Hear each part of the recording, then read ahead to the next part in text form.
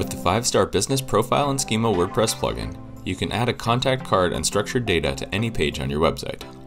To create a contact card, just add your business info in the plugin settings panel, choose a main schema type, and then display it anywhere on your site using the included Gutenberg block or shortcode.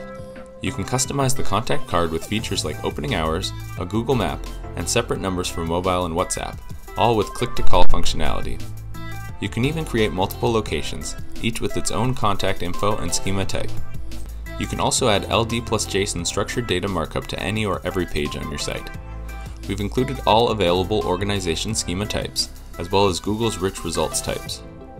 To add a new rule, just specify the schema type you want and the target, which can be a specific page or post, all pages or posts, or even a custom post type.